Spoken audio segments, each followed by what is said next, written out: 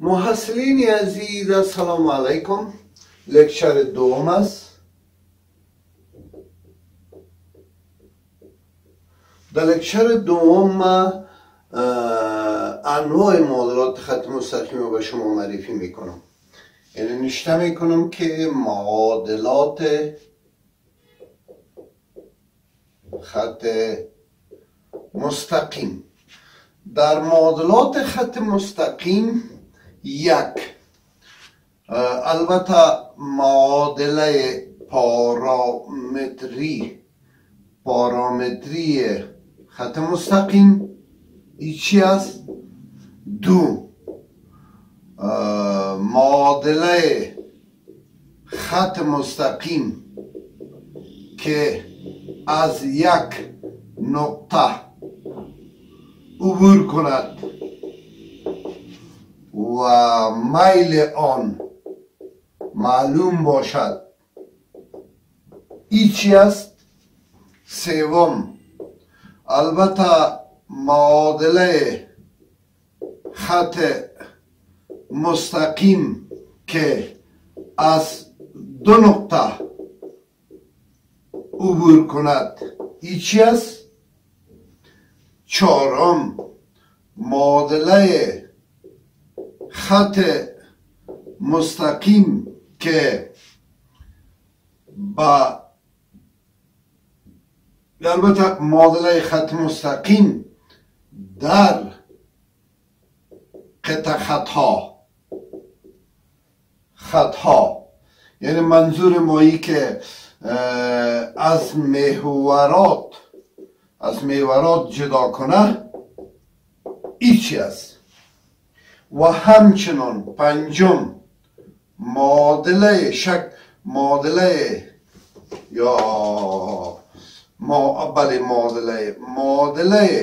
خط مستقیم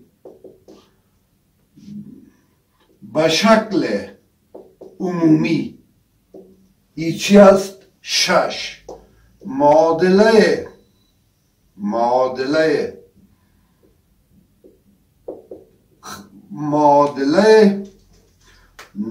نرمال خط مستقیم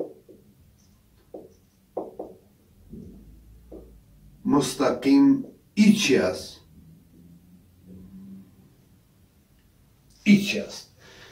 یعنی در حقیقت در معادله خط مستقیم همه از اینا را ما دانه دانه برای شما معرفی میگیرم و تا جایی که ممکن است با مثال هم براتان کار میکنم.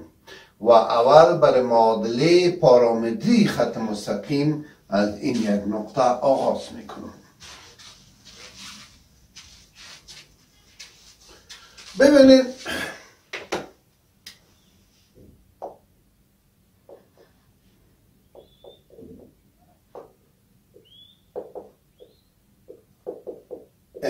این چی است؟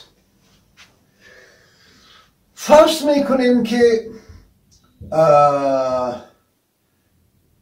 یک وکتور OM داشته باشیم یا OA داشته باشیم. فرض میکنیم که یک وکتور OA داشته باشیم که A ما M و N باشه و یک وکتور موازی رو به در نظر میگیریم، یک خط مستقیم موازی رو به این وکتور OA در نظر میگیریم که این در حقیقت مختصاتش عبارت از X و Y باشه. در این خط مستقیم اگر من یک نقطه را در اینجا نشانی کنم به نام N X0 و Y0، در این صورت این وکتورها را من نوشته میکنم که اینا چی هستند. OA چی است؟ ببینین OA وکتور OA مساوی است به MI جمع M وکتور واحد I جمع N ضرب وکتور واحد J. این هم میفهمید. همچنان N و M ای وکتور مساوی است به X منفی X0 I جمع Y منفی Y0 J. این وکتور است. این دو وکتور وقتی که با هم این معادله را به نام معادله وکتوری یعنی خط مستقیم یاد میکنن که ما نوشته کردیم، این معادله وکتوریش است از این خط مستقیم. این دو وکتور زمانی که با هم موازی میشن که تفاوتشون فرقشون در یک عدد ثابت یا در یک پارامتر تی است. یعنی در حقیقت از این موازات اتو گفته میتونیم که NM وکتور NM مساوی پارامتر تی ضرب وکتور OA است، اینی حالت داره. عملا دیده میشه از موازات هر دو. از اینجا چی نتیجه میگیریم؟ از اینجا اتو نتیجه میگیریم که اینی وکتور یعنی در حقیقت نتیجه میشه. ببینین اگر از اینجا نتیجه میشه که x منفی x صفر i جمع y منفی y صفر j این مساوی است با t ضربه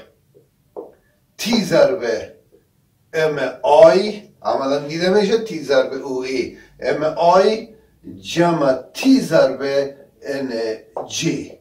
اینی حالت داره و از اینجا نتیجه میشه که x منفی x صفر مساوی با t m است و y منفی y صفر مساوی با t n است. نتیجه به این شکلی زمانی دو وکتور با هم مساوی است که مختصات با هم مساوی باشند. پس واضح هست که x ما مساوی میشد به x صفر جمع tm و y مساوی میشد به y صفر جمع tn. اینی حالت داراست که اینی را به نام چی یاد میکنن؟ معادله پارامتری خط مستقیم.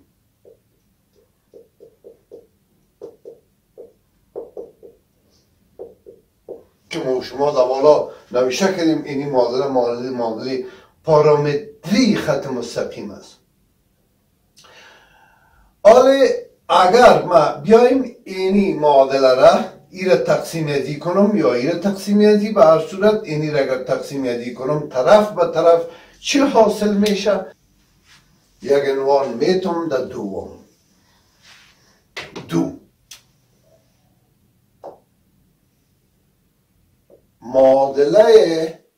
معادله خط مستقیم که از یک نقطه عبور کند.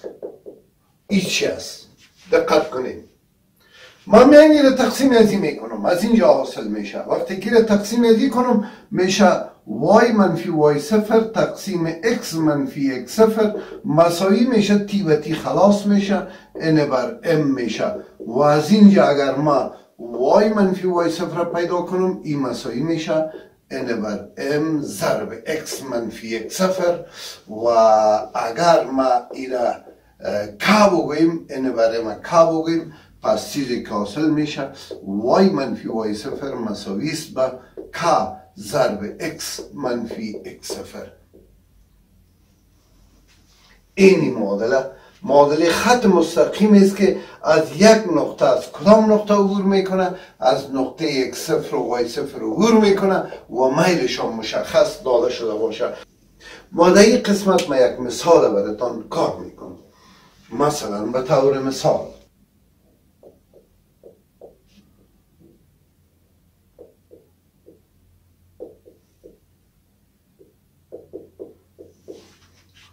دریابید که از نقطه A2 و 4 عبور نموده و دارای میل که مساوی 1/2 باشد. حل. ببینید خیلی آسان و این فرمولش همی است که y منفی y صفر مساوی به k ضرب x منفی x صفر. معادله خط مستقیمی که یک نقطه عبور میکنه میلش معلوم است y منفی y صفر. ببینید y منفی اینی y صفر است و x صفر منفی 4 مساوی به که 1 بر 2 ضرب x منفی 2. بالاخره از اینجا نتیجه میشه که y منفی 4 مساوی میشه به چند؟ خب اینه که ضرب کنیم ساده تر، چرا ساده نمیشتش نکنیم؟ اگر ما 2 رو به 2 طرف ضرب کنم این میشه 2y منفی 8 مساوی به x منفی 2. اگر 2 رو به 2 طرف ضرب کنم 2 ضرب 2 به 2 خلاص، بالاخره این نتیجه. و از اینجا چی نتیجه حاصل میشه؟ 2y منفی 8 منفی x مثبت 2 مساوی به 0. بالاخره 2y منفی x منفی 6 مساوی به 0. این معادله خط مستقیم دریافت میشه. به این شکل میتونه دریافت شود. محصلین عزیز، لکچر 3 تعقیب کنید.